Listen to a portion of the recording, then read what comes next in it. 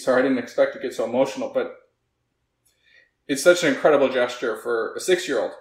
Hey, what's up? A-Aron here for my 41st reaction video. This went to a 6- and 7-year-old Angelina Jordan doing the iconic Rolling in the Deep by Adele. Now, what's fascinating about this is you're going to see two performances here. The first one is in a studio at the age of 6, and then there's one at the age of 7 where she's performing live. And you see a huge difference between these two, even though it's less than a year span. I don't have exact dates, so I don't know how less or how much less, but it's certainly less than a year span, so it's an incredible difference. So make sure you pay attention early on so you can hear the differences and the minor discrepancies, or in some cases major discrepancies between the two. Thank you, and let's get going.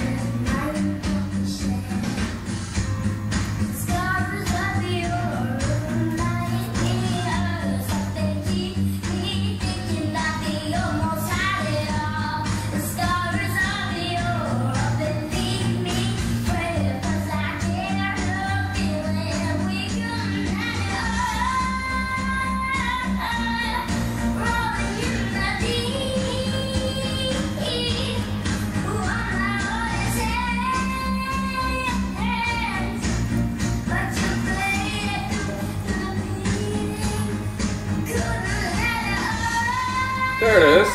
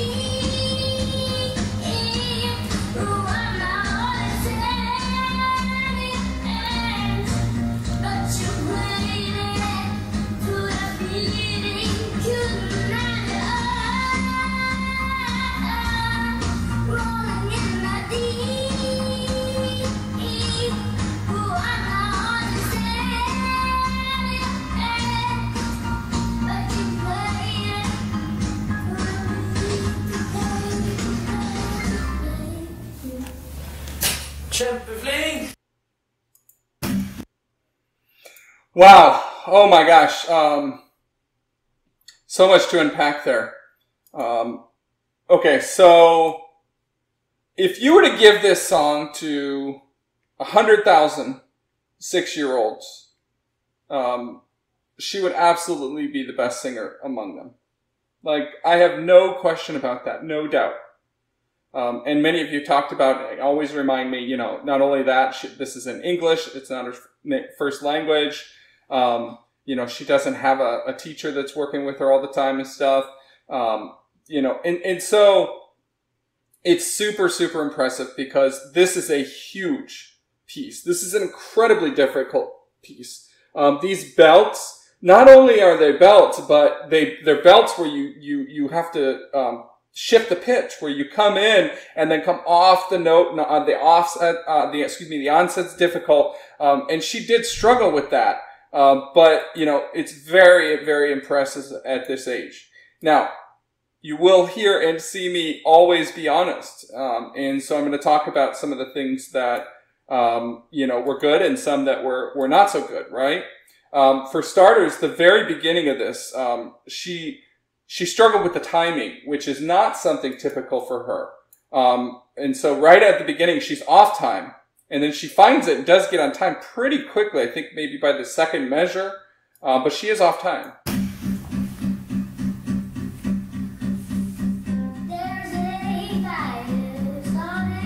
Almost on time. Now she gets it. Yeah, so like the fourth measure, I think. Reaching.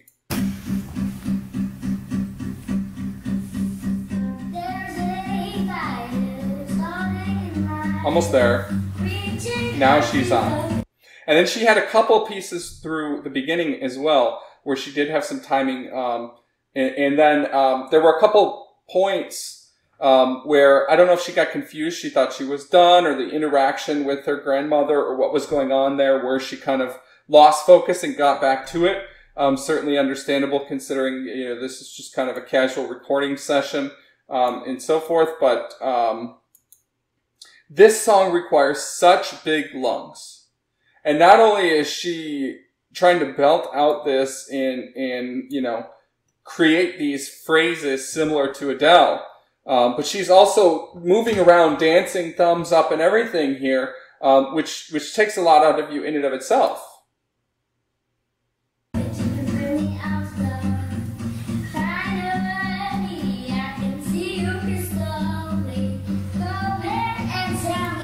And some of these things, like this right here,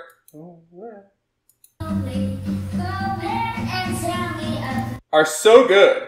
And she is doing a great job emulating Adele in some cases. In other cases, she has her own sound. But this is just such a tough tune. When we started the second verse, I don't have timings here, so I'm not entirely sure where.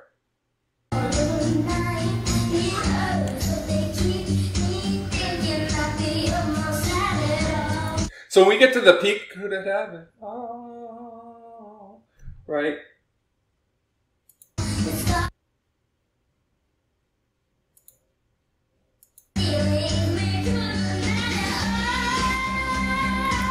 So I think that the first one of these was actually one of the better ones. She had a struggle getting to this peak, which is really difficult, actually.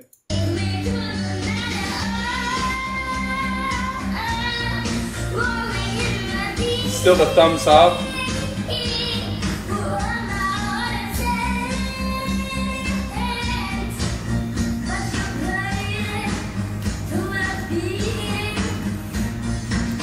So when she starts the second verse, it hits hard.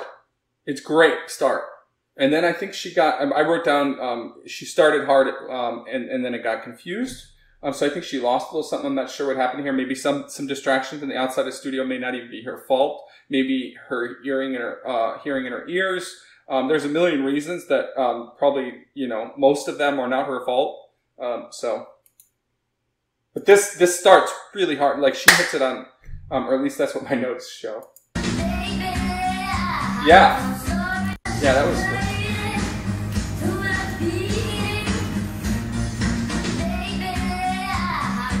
Right in there. Yeah, not sure what happened there. She got a little confused.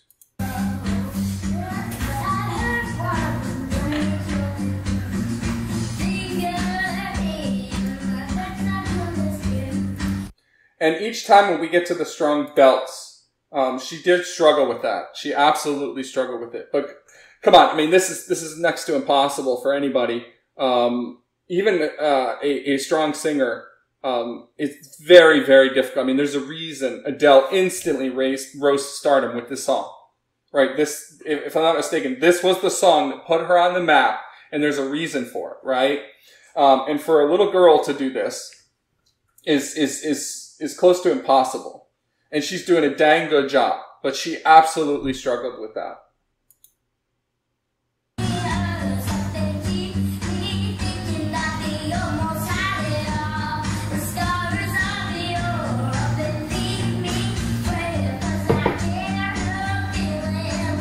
Right here. Yeah, see, she's having a hard time with that. Okay, so now I'm going to end this because we're going to go ahead and go to the next one. Actually, I'm not going to end it. We'll just continue. We'll listen to the next one. So this is her doing the same song, Rolling in the Deep, but I can see from the scenery here, I believe this is a live performance. And so this is a year later, or maybe not an entire year. I don't know exactly. This shows July 4th, 2013. I don't know if I have the date from the other one. Yeah, it doesn't necessarily show, but let's get into it.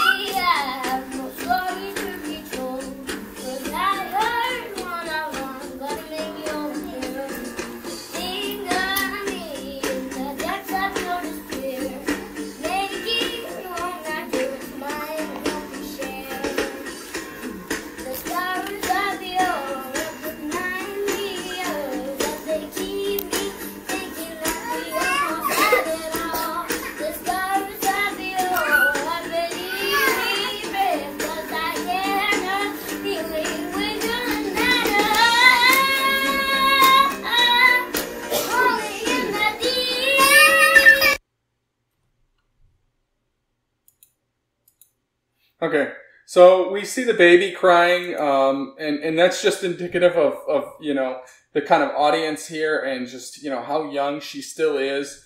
We do see she has no shoes here, which I love. And for those of you that don't know the full story of all of the, you know, Angel followers, you know, she had met some girl on the side of the road, and this is detailed in her book.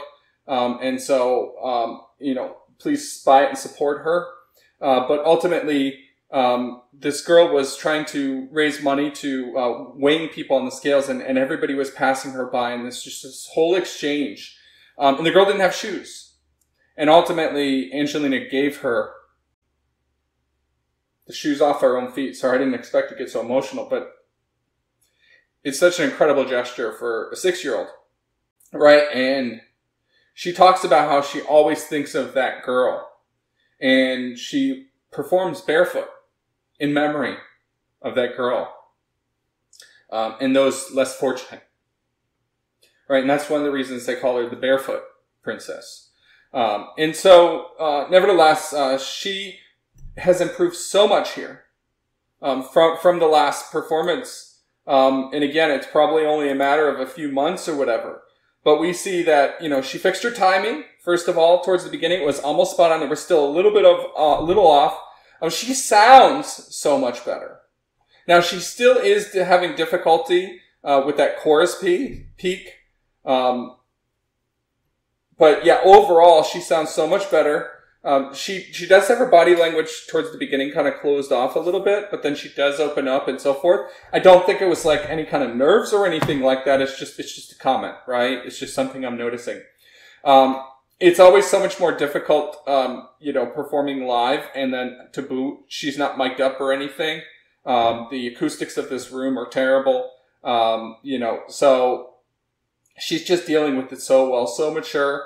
And once again, we have another treasure here in this recording. And it's so amazing that we have the ability to document this. So I'm so glad I did it, and I hope you enjoyed it. Thank you much. Please do subscribe. Look, if you're following my journey here, or Angelina's journey in this case, right?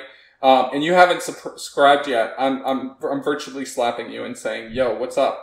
Why not? And if this is your first time here, just do it anyway. I'll virtually slap you too. Why not? Right? Like, let's go along for the ride, and it'll be fun. So thank you much. We'll see you in the next one.